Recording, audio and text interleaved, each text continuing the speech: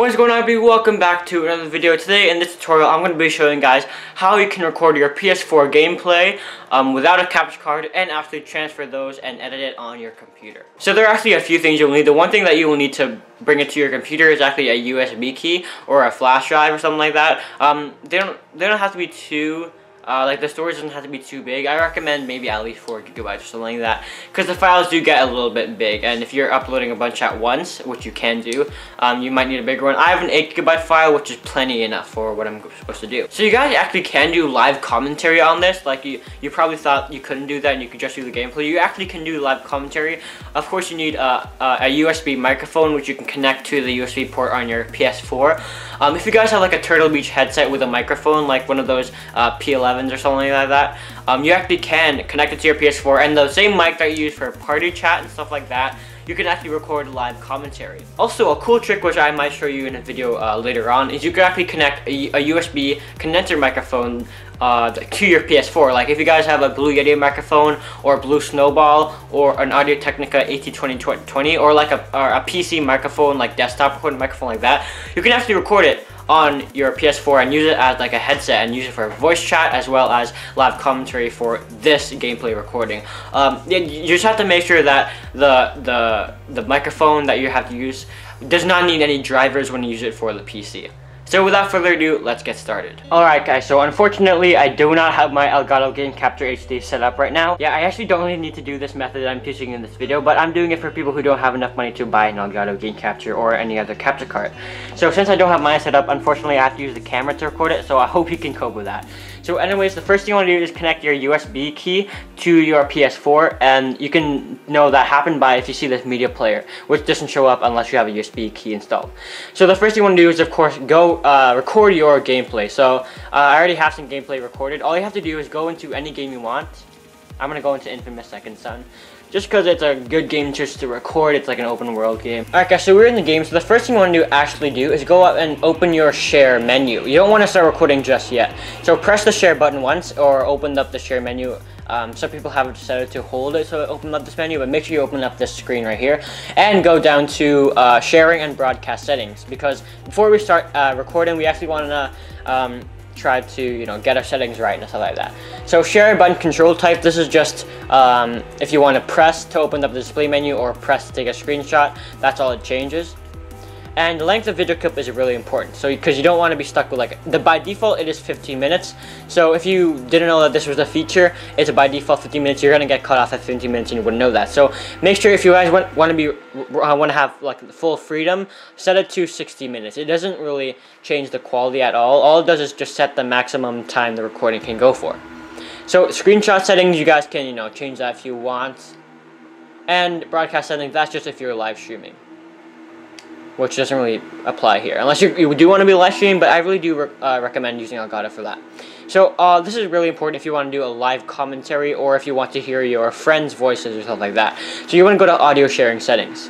So if you guys actually want to do a live commentary, like you want to be able to hear your voice while you're playing the game like live, then you check this box, which include microphone audio and video clip. This is including the microphone audio from the headset or PlayStation camera while recording gameplay. As you can see, it says right there. So yeah, if you guys have like a Turtle Beach headset, or if you have a Blue Yeti mic, you can actually hook it up via USB to the PS4 and you can actually record it live commentary. This is just the same thing, but it includes it when you're live streaming, which is not the tutorial here. And this is also very important if you guys are doing chat audio on the PS4. If you guys want to be able to, if you want to be able to have your friends be heard in the recording, make sure this is checked. So yeah, make sure, I'm just by default check everything, so just so you have complete freedom. If you have this checked and you actually don't have a headset recorded, nothing will record anyway. So I just recommend keeping all these boxes checked anyways.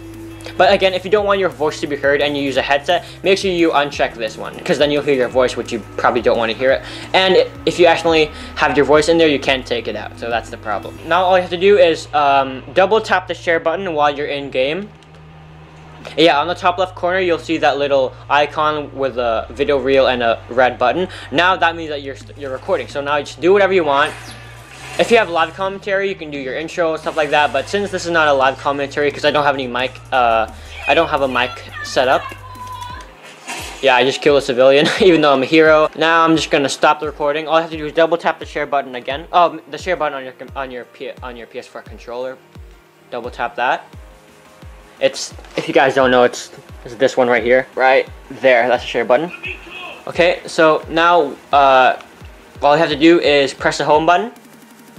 You can leave the game running in the background if you want, and go to the capture gallery. You actually don't need to go to the share factory. So now, go to the capture gallery and go to the game that you just recorded. Mine was Infamous Second Son. And if you go to video clips, it should be here. Mine was only 42 seconds, so you play it right there. And you can check if it's good or not. Unfortunately, the downside about this feature, it is only at 720p and at 30 FPS. Actually, I think it's at 30 FPS, 720p. So if you guys do want to record in 1080p, I'm sorry, you're out of luck, and you probably would want to end up getting a capture card.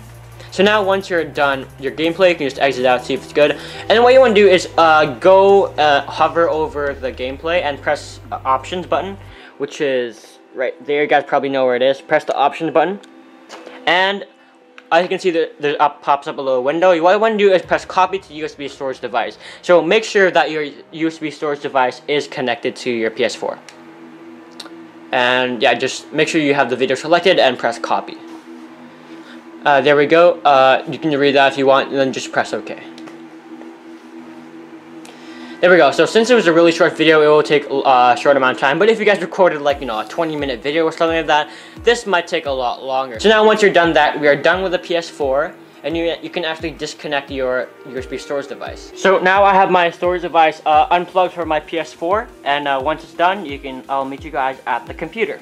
Alright guys, so now we're at the computer. Again, I apologize, this is my laptop. If you guys don't know, my computer, my actual computer that I use every day for YouTube and stuff, is actually, needs to be fixed, and it's at the shop. So I have to use my laptop, which unfortunately does not have a recording software, and I just can't bother to really download and get one. I apologize for that, so I hope you can cope with this too. So, of course, first thing you want to do is actually connect your USB device. So, go to where your USB device is. Mine should be in this PC, and there it is. Mine is Lexar F right there. So now, what you want to do is open up where it says PS4. As you can see, there's a file right there that says PS4, and if you see that, then everything works. So open up PS4, share, video clips, and go to where the game. If you guys actually have multiple recordings from different games, it will have a lot of different folders with different games, but for now I only have Infamous Second Son. So now open that up, and there is your file right there. Open it to see if it's right and everything's correct. There we go. So now your recording is there. It's actually pretty good quality for just a PS4 built-in feature. Unfortunately, again, it is only 720p 30 FPS, I'm pretty sure, but you guys can comment down in the sections if I am wrong.